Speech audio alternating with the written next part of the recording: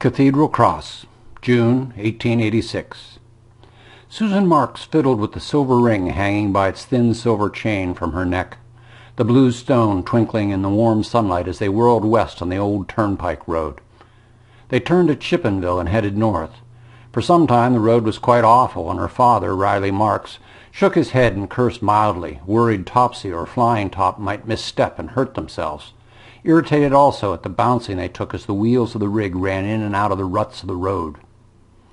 After 20 minutes, though, as suddenly as the end of a summer storm, the road widened and became a well-kept thing. The ruts were gone. The road surface was now smooth and well compacted. Riley breathed a sigh of relief. Ah, we have arrived in New Germany. New Germany, Susan said, surprised. She had never heard of the place.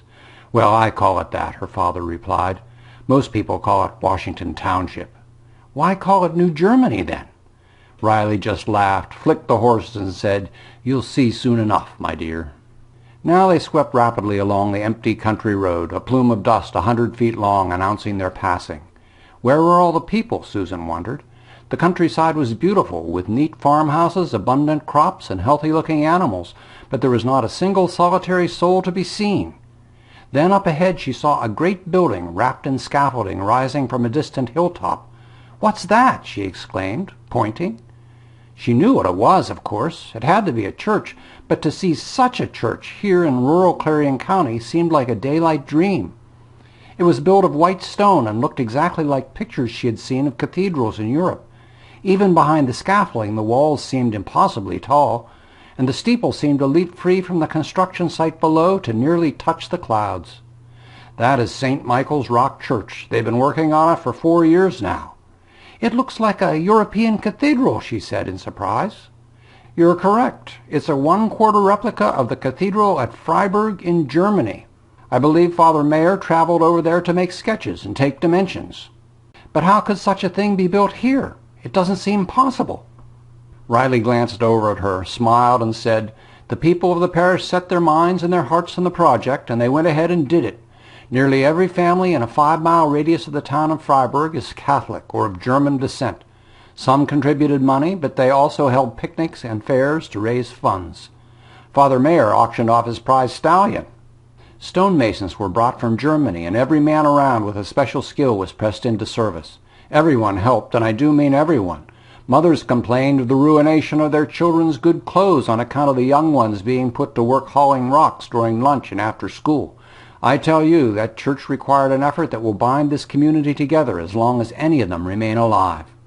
"But where are these people? I don't believe we've seen a living soul for the last half hour. There's no one in the fields, no one working near the homes." "Big day today. They're putting the cross on the steeple, which should be quite something to see." They left the buggy in a yard a couple 100 yards below the church and walked up the middle of the road to join a great crowd standing all around watching operations on the cathedral spire. Cathedral, that was all Susan could think to call it, so different was it from any church she had ever visited.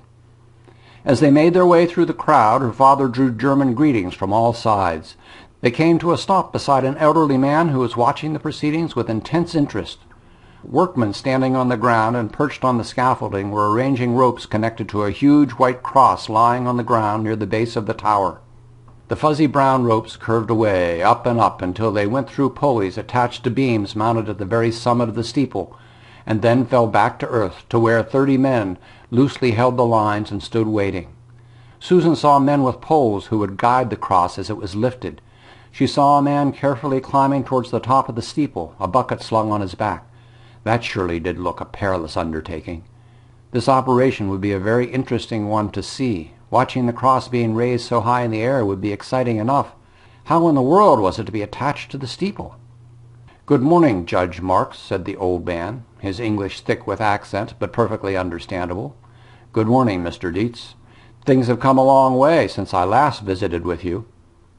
"Yes, fastening the cross will be the last difficult task. Once that is done, the rest of the job will take only a month or 2. "I'm surprised you're not out there supervising." Mr. Dietz smiled quietly. "It is a matter of using the best persons for the job. The man in charge knows everything there is to know about block and tackle work. And as for the work at the top, Well, both Henry Hargenrader and Albert Niederreiter know as much as any of us. It is not a task many people ever get to do, this fastening of a cross to a church steeple. Still, they are clever, strong young men. I hope this is enough. It is dangerous work. "Sie hen!" The one sharp word quieted the crowd. The men holding the ropes began to pull while others held the cross, steadying it as it sat up on the ground. Now it was upright. Now it was swaying free of the earth, the men in the scaffolding above pushing at the taut ropes with T-shaped poles to hold the huge cross away from the side of the church and the timberwork.